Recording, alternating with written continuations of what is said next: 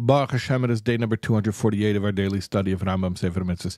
And in the 3 chapters a day of Mishnah Torah, we're continuing in Hilchos Geneva. That's the loss of theft, chapters 4, 5, and 6.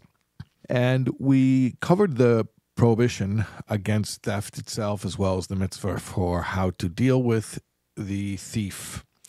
We have today some mitzvahs that are related to theft. Positive Commandment 208 is the obligation to use just or righteous weights and measures. That means that when you do business and something is weighed or measured, or let's say surveying land, whatever it is, it has to be done accurately. It shouldn't be done in a way that will cheat or swindle anybody. Okay, so that's one mitzvah for today. Negative Commandment 271 is the prohibition against using inaccurate, unjust weights or measures or whatever it might be that would cause a dishonest business transaction to take place. And not even if it's done maliciously, just doing it sort of haphazardly, making a guesstimate. That's part of this prohibition. If you say, I'm selling you a pound of ground beef, then it really has to be weighed, a pound of ground beef. Okay.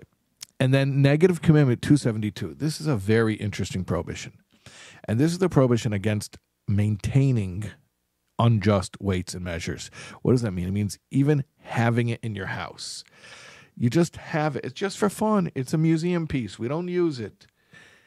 It is prohibited to have inaccurate, unjust weights and measures, even if you don't intend on using it. Just having it is a prohibition. And this is not merely, we have often rabbinic enactments that make a fence around the Torah, where the rabbis will make an extra decree to keep us away from a prohibition. This is not what this is.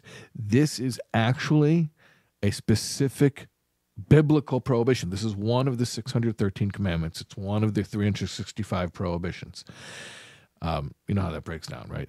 613 commandments breaks down into 248 positives and 365 negatives. So one of the 365 negatives is even possessing these inaccurate weights and measures, even if you don't use it.